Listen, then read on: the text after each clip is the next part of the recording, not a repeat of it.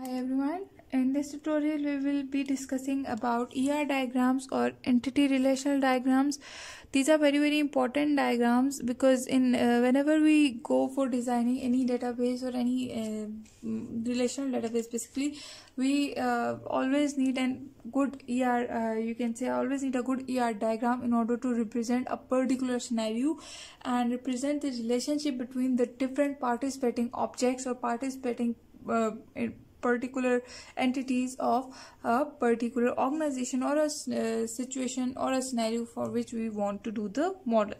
So in order to do the modeling, we first of all we should know that what are the symbols and what are the things that are basically the requirement of any entity relational diagram. So the first thing is entity. So entity is anything that has a unique or a particular physical existence that does not need any other thing to specify or to explain itself. So any particular composed thing that has its own existence or physical existence is known as an entity. For example, a student, employee, a human being, project, or anything that is basically a complete unit that has its own existence.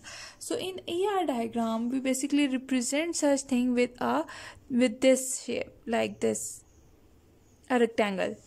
This basically represents an entity, a strong entity that does not need anything else to rely on, that has its own existence. Similarly, there are certain entities that are not strong enough to represent themselves uniquely without the help from some another entity.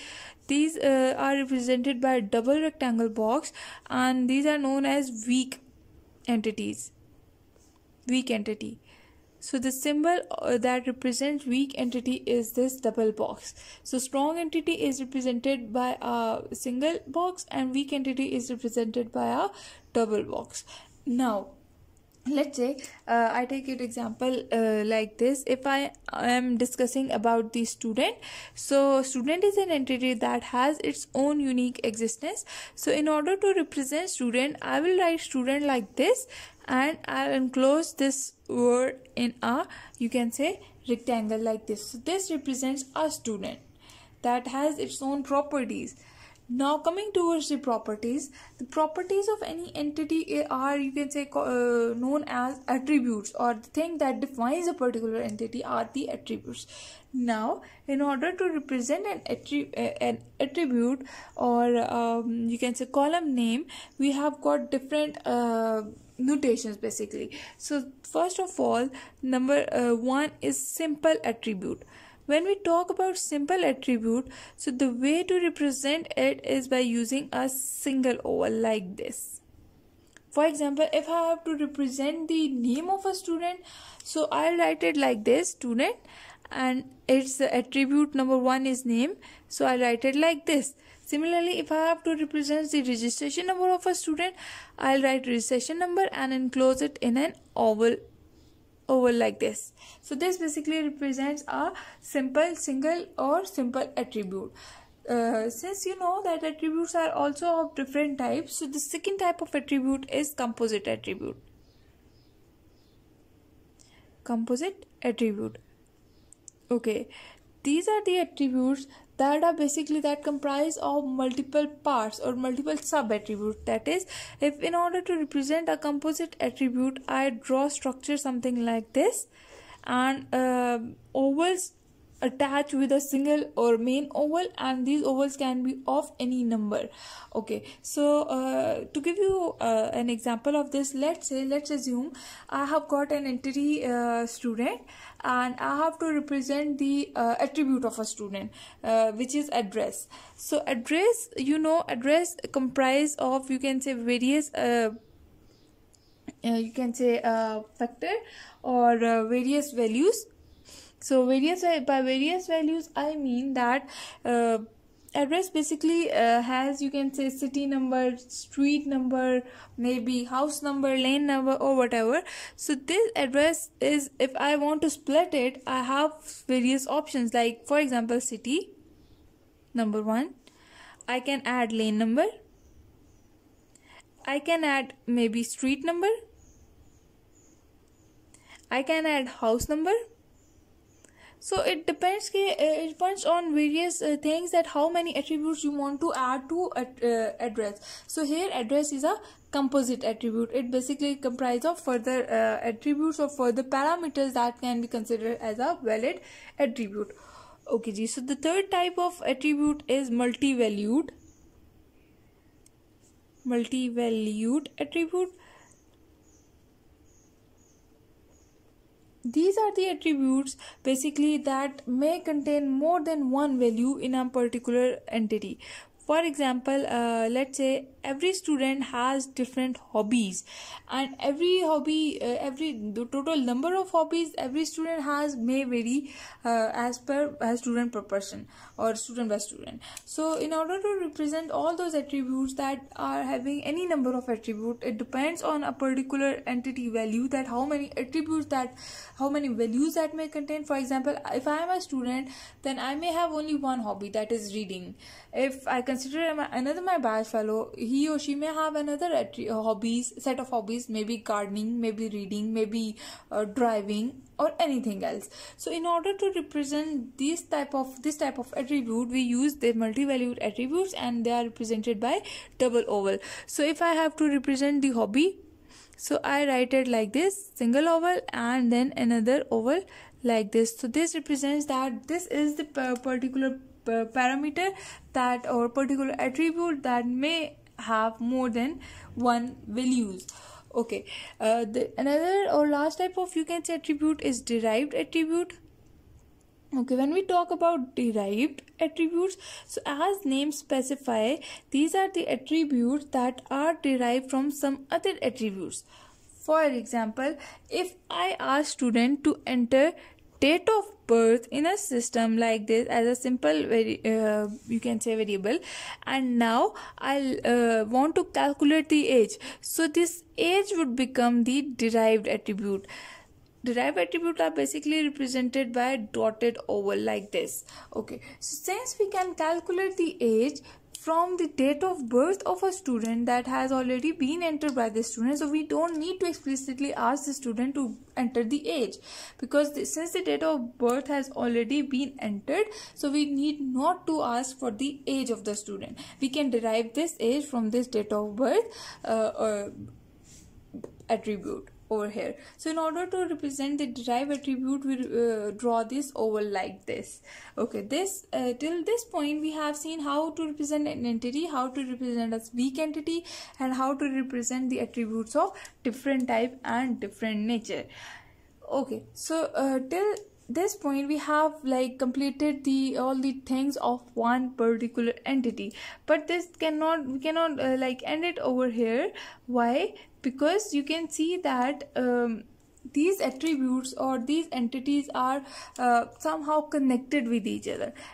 Every entity has attributes, but this entity is connected with some other entity via some you can say symbol, or via some thing that is known as the relationship. So in order to represent the relationship, we draw this diamond shape like this. We draw the diamond shape between the entities. For example, if I give you an example of this, let's say there is a teacher who teaches students. So here you can see teacher is an entity, student is also an entity, and the relationship between these two is teaching. So teacher teaches students. So this is how we basically link you can say two different type of entities together, and we basically, you can say, create the relationship between the two entities over here like this. Teacher teaches students. So when it comes to the attribute, we add attributes with these entities just like the way we have added over here. This is how we basically create the link or create the relationship between you can say two different entities. Now how many entities can be linked via this, or how many relationships can be created like this, or how many types of relationships are there, that may vary. Okay, so this basically this page, or all the things that have been drawn over there, represents all type of attributes and entities, and how to connect the two entities. Now, in how many ways these entities can be connected is that we have various relationship types. Okay, so if I write it like this, I have got various relationship types. So the most commonly used relationships types are, you can say, unary, binary, and you can say ternary. And for other, you can use an ARY relationship. Okay, so when we talk about unary relationship, this type of relationship comprises of a single entity, that is one entity having relation with itself. One entity having relation with itself. Whereas when we talk about binary, we have got two entities that are having a relationship among themselves, as I have shown already in the previous page. Okay, and when we talk about ternary, we have got three participating entities that are somehow linked with each other. And when we talk about n-ary relationship, we have n different entities that are somehow linked with each other via any relationship. Okay, so here if I give you example of each of this type, so when we have got only one single entity, that is, for example, I take a student. Student is an entity. Okay, student has its unique existence. Let's say this particular student lives in a hostel and sharing a room with, you can say, another roommate. So this is known as unary relationship, where a student is sharing a room with another roommate. So both of the you can say resident of the particular room are students. So this type of relationship is you can say as unary. Okay, similarly, if I draw it like this, that I have got two entities like this. Let's say there is a project on which employees works on. Employee works on a certain project. So here you can see that this employee is also an entity, this project is also an entity, and this works on is a relationship that is basically connecting two entities. Since the two entities are participating in this, so this type of relationship is binary relationship. Okay, now let's consider an example of ternary relationship. Let's say a student enrolls in a, you can say, course and get some grade.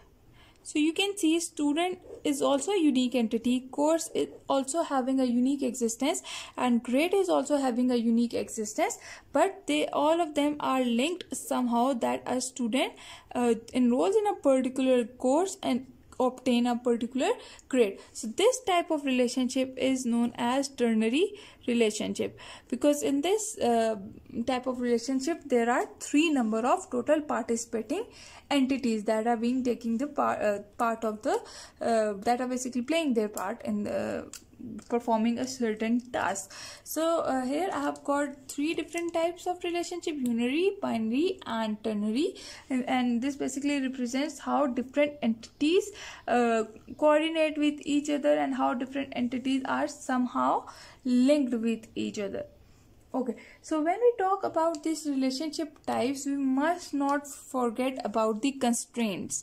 So what are the constraints that are applied on a particular, you can say, relationship or any relationship? So when we talk about constraints, we come up with the, you can say, two different type of constraints. So number one is, you can say, cardinality ratio.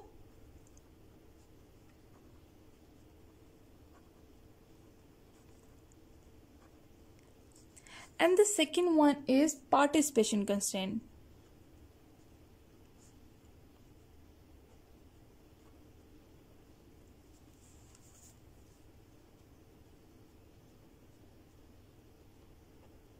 Okay, for the sake of simplicity here, I am only considering, you can say, the binary type of relationship, and I'm not looking into the all other types of the relationship for the sake of simplicity. Later on we can talk about the other you can say relationship. Okay, so when we talk about the cardinality ratio of you can say a binary relationship, it basically specifies the maximum number of relationship instances that an entity can participate. So the total number of, you can say, it represents how or in what manner a particular entity participates with another entity by providing minimum or maximum value. So we have basically three or you can say different types of cardinality constraints or ratios, with that is, number one is 1 to 1, number two is 1 to many, it is same as many to 1, and many to many. Okay, so what's the difference between all of these things? So 1 to 1 basically represents that only one instance or one instance can, you can say, work on the only one instance of the other entity. 1 to many represent that one instance of one side of a relationship, entity of one side of a relationship can participate with or can work with many instances of the other side of the entity or other side of the entity at the other side of the relationship. Similarly, many to one represent that many instances on one side of the entity on one side of the relationship can participate with only and only one instance of the entity at the other end of the relationship. And many to many basically represents the relationship type in which many instances of one entity can participate with the many instances of the other entity. So these are the, you can say, cardinality constraint. To give you an example of each of them, let's consider it one by one. So when we talk about the one-to-one relationship cardinality constraint, so you can see, let's say I have an entity department, and each department is being head by a particular, you can say, chairperson or a particular head. So you can see that for each department there is only and only one person that is chairing that department, and one person which is a chairperson is the hosting or is managing only one department. So in order to represent this thing, one and one relationship, we write the symbols like this: one and only one. That is, minimum one person must chair or must manage one department, and minimum one department can have one chairperson. So this is one-to-one relationship. It is represented by this symbol. Okay, when we talk about one-to-many or many-to-one relationship, so let's take the example like if we have department as an entity and there are various employees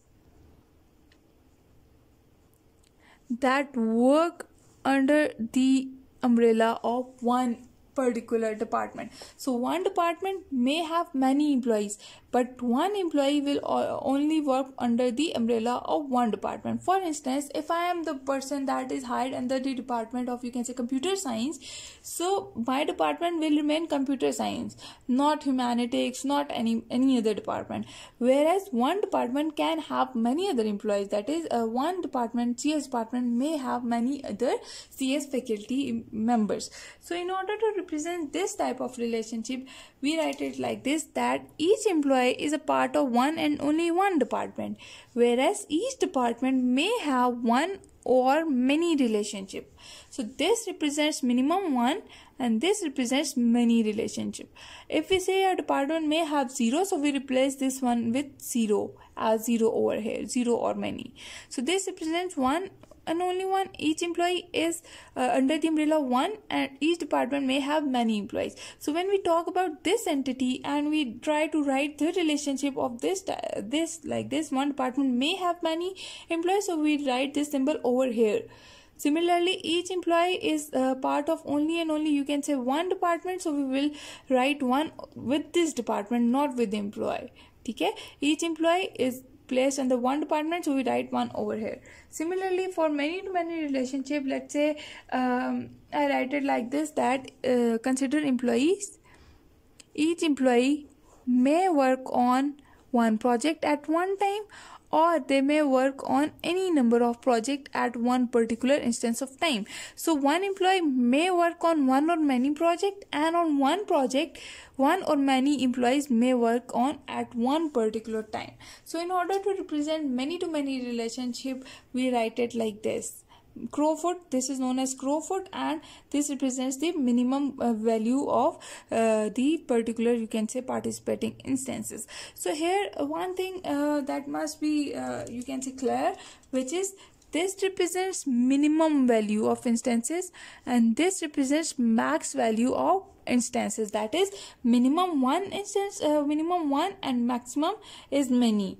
Similarly, over here, if I have to write minimum values as minimum 1, or if I may write it like this, 0 or 1. So I can replace this one with 0 in order to represent that 0 entities can also participate, which is technically there is no participation of the particular entity. And for max, we always use this type of symbol, crowfoot symbol. We associate it with 1 or 0. Like if minimum value is 1, we associate crowfoot with 1. If minimum value is 0, we associate crowfoot with 0. Similarly, when it is 1 to 1, we may associate, if there is only one instance that can participate, one and only one, so we write it like this. And if the minimum value is 0 and maximum value is 1, so we can write it like this as well, that minimum participating entities are 0 and maximum is 1. So this basically specify minimum maximum limit of the you can say any number of instances that are participating in a particular relationship. Okay, same goes for binary, same goes for unary relationship. In the same way we represent them. Okay, so second type of constraint is participation constraint. So participation constraint basically specify whether existence of an entity depend on its being related to another entity. Okay, so when we talk about participation constraint, we basically look whether a particular entity is participating to which level. That is, either all of the instances are participating or part of the instances are participating in a particular relationship. To give you an example of this, let's consider the relationship between student and faculty.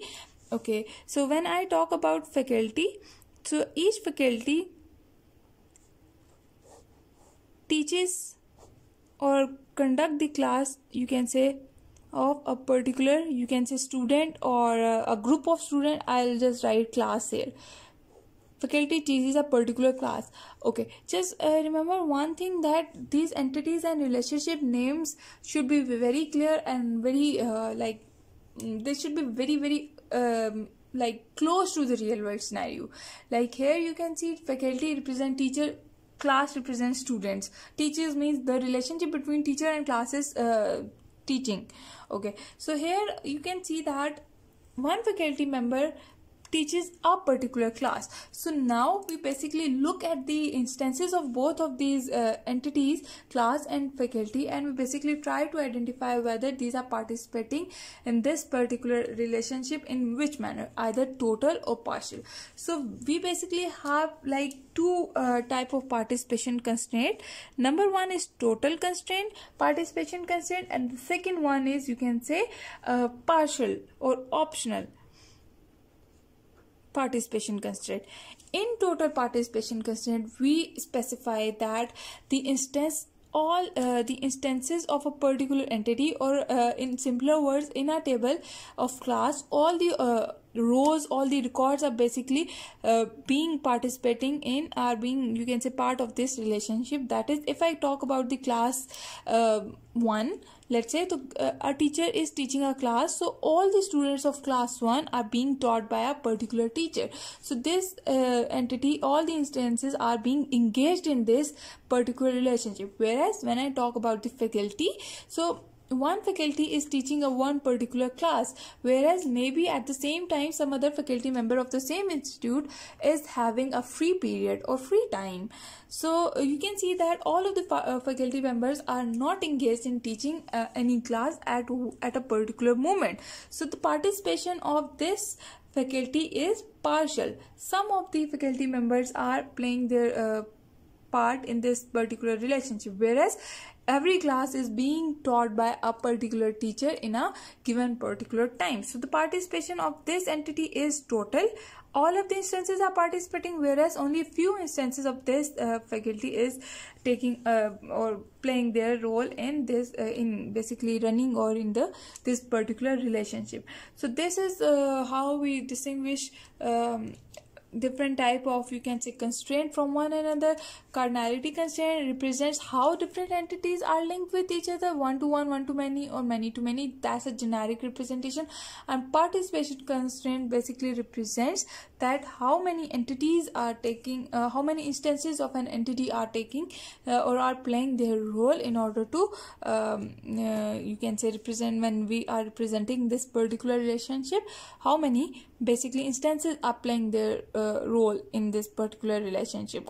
Either all are playing or some of them are being engaged in this relationship. For example, let us consider this type of relation where each department has a chairperson. So both of the entities have one you can say all of, you can say, mapped values, like each chairperson is of department and each department has a chairperson. So the participation constraint of both of them are total. Similarly, when we talk about department and employees, each employee has a department and each department has employees. So all both of them are basically participating as total or completely participating. Whereas employee versus project, some projects are being under the supervision, or some employees are basically working on some project, whereas it is quite possible that you have hired a new employee which is in the training phase and you do not allocate any project to the particular employee. So in this type of relationship, each project is being assigned to employees. So the participation constraint of project entity is total, whereas each employee might not be assigned a project. So the participation constraint of this employee is partial. This is how we distinguish between participation constraint and you can say different the entities, how they are basically in relationship with the other entities. Okay ji, that's it for today's lecture. Let me summarize it for you. In this lecture we have discussed about the ER diagram, different symbols that we use in ER diagrams, entities, attributes, relationship types, and in the end we concluded with the different types of constraints. That's it for this lecture. If you have any question, do comment it, and if you like the video, press the like button and do subscribe to my channel. Thank you for watching.